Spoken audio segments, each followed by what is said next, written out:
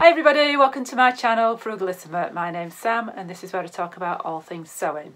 Today it's day number 72 of 100 days of sewing and I've got a quick bias binding tutorial for you for going around a V-neck. So like the one that I'm wearing here. So these are just going to be quick videos and with a quick tutorial. I'll just give you a bit of background as to what this blouse is. This is the ruffle sleeve top by In the Folds, which is available freely online from Peppermint Magazine. It goes up to a 51.5-inch bust and I've made size D. This tutorial came about because I didn't have enough fabric to make the facings. So I actually came up with a method to apply bias binding around the neck. So I'll show you the finished product and what it's like on the inside. If you're familiar with quilting, it's very similar to a quilting technique and it just gives you a nice inside and a nice neat outside. This is just an old sheet that I've been using and you can see here my iron protested, but it just gives you a nice neat finish and it enables you to be able to apply bias binding to a V-neck. So if you remember the ruffle dress and top that I made a couple of days ago and that had a centre seam, if you don't like a centre seam like some people have said,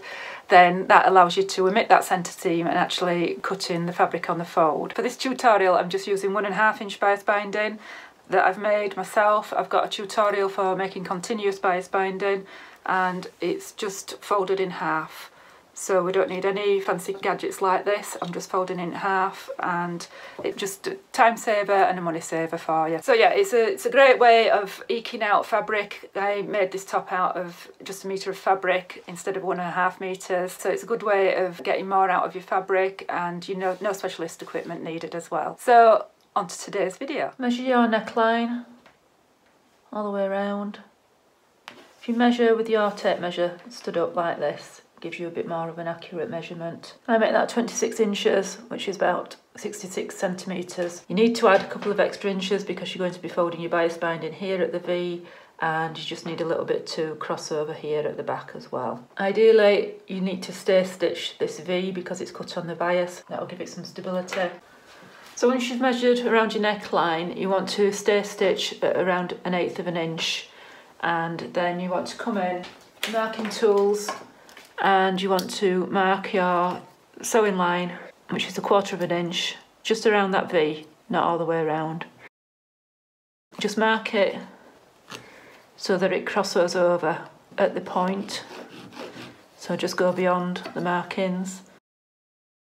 And then you're going to go from the point of the V through that marking there and mark down there.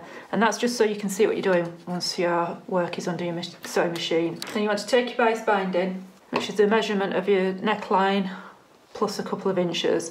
And the amount that you need will depend on the width of your bias binding. So I've got 1.5 inches here.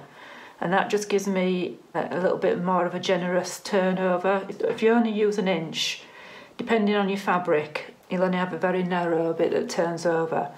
So I'm not using any fancy tools here, I'm just using bias binding folded in half, wrong sides together. I'm not using a bias machine or anything like that, I'm just folding the bias binding in half and you can see when I pull on it, it stretches ever so slightly. So flip over your work, you're going to start pinning all the way around. You're going raw edges to raw edges, start at the back, fold over your bias binding by about 3/8 of an inch, maybe 1 centimetre, something like that. The fold wants to go on top as you're looking at it, just pin that. Pin all the way around until you get to the V and then I'll come back. Okay, so I'm at the V now. Just put a pin in perpendicular just so that you can see what we're doing. And you're going to pull your bias binding back towards the direction in which you came and you're going to make that fold line up with that line that you drew down there. So it just goes like that. You can finger press it if you like. And then you're coming back up here. And you're just going to make sure that that new fold is in line with the fold of the bias binding on there. So fold it back, make sure it's in line with this line here. And then fold it back up. And you're coming back up here, lining it up as well. Just need to make sure that that fold is just nice and in line with that fold there. And you can bob another pin in at that side. And then you're going to carry on pinning all the way around and back to the back.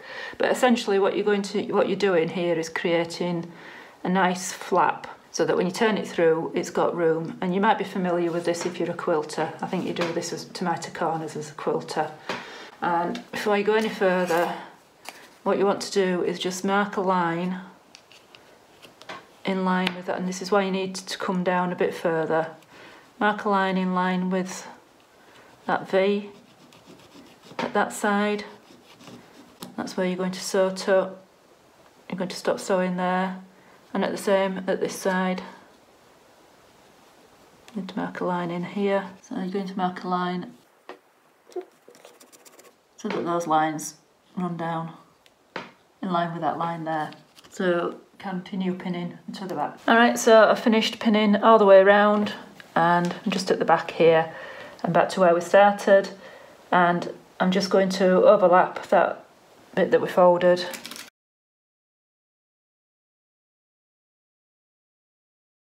You take that original pin out now, and you can just snip that down. Your excess, you don't need that. So now I'm going to go to the machine and I'm going to sew at 1/4 inch all the way around. And what we're going to do is we're going to start sewing at the back, come all the way around, all the way down here. Stop sewing here where the first line is, back stitch, lift your needle, come back in, start sewing again here, back stitch, all the way around to the back where we started. And we're going to be sewing at 1/4 inch, and then I'll come back and show you what to do next. I'm approaching the place where I'm going to be stopping now, so I'm just going to slowly come up to that, show you what to do. So stop sewing, back stitch, cut your thread, and then go back in. Hopefully you can see that line there. I'm going to start back there again without catching where we've sewn here.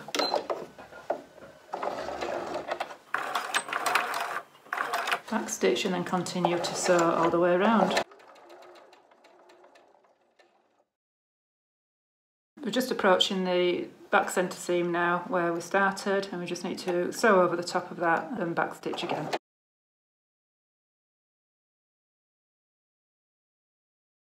There we go. Right, so this is what it should look like after you finish stitching, 1/4 inch, right sides together. And what we're going to do now is just snip into the bodice, right into that V. So flip your work the other way around, and then you're just going to snip up to that stitching, just on the bodice, not on the bias binding. Then what you're going to do is go to the iron. You're going to press all these seam allowances up, like that, towards the bias binding, away from the bodice. You're going to press them all up like that, and then you're going to flip it all back over to the wrong side like that, including this little pleat that you've made. That will come back over as well. You can do that all in one pressing, and it'll all look a little bit odd, but with a little bit of manipulation and our favourite word, finagling, we'll get that to sit nice and neatly there, and it should end up looking like that once you've pressed it. And then you're going to come back and top stitch it all down. You can trim these seam allowances if you like. Because I've used an 1.5 inch bias binding and only 1/4 inch seam allowance, you can leave them in. Just gives it a bit of an extra strength. But it's up to you. Okay, so this is what it looks like all pressed.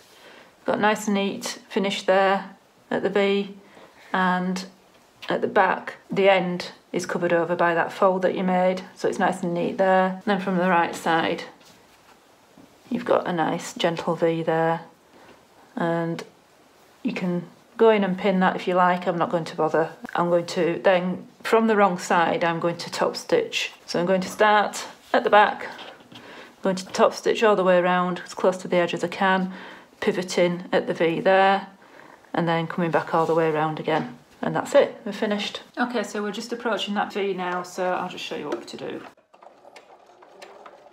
Just holding it down with this awl so I don't get my fingers in the way. It's not really needed.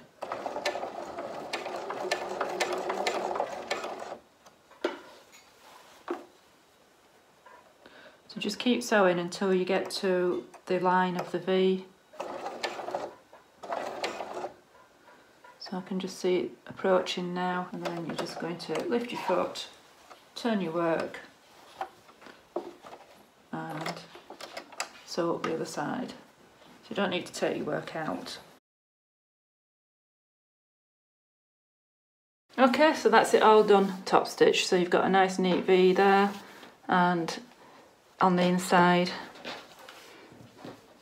you've got nice neat insides. Obviously I'm using contrast bias binding and thread so that you can see what I've been doing. Just needs a final press, and I've just made a mess with my iron pressing it. And obviously using contrast thread and bias binding you're seeing it more, but if you use the same fabric for the bias binding that you've used for your top, then you'll not see that at all. But quite like it like that. So I hope you found that useful. There are many ways of finishing the back. That's just the simplest way without messing about too much. And there are different ways of making bias binding. You can use purchase bias binding as well, but I thought I'd just use this as a demonstration of using what you've got without actually going out and buying any specialist equipment. So that's it from me today. I hope you enjoyed this tutorial. I usually bring out videos on a Friday with Frugal Fridays. Midweek I usually have hints and tips and techniques. And then on Sunday I usually do plans, makes and reviews. Thank you very much for watching. I shall speak to you later. Bye.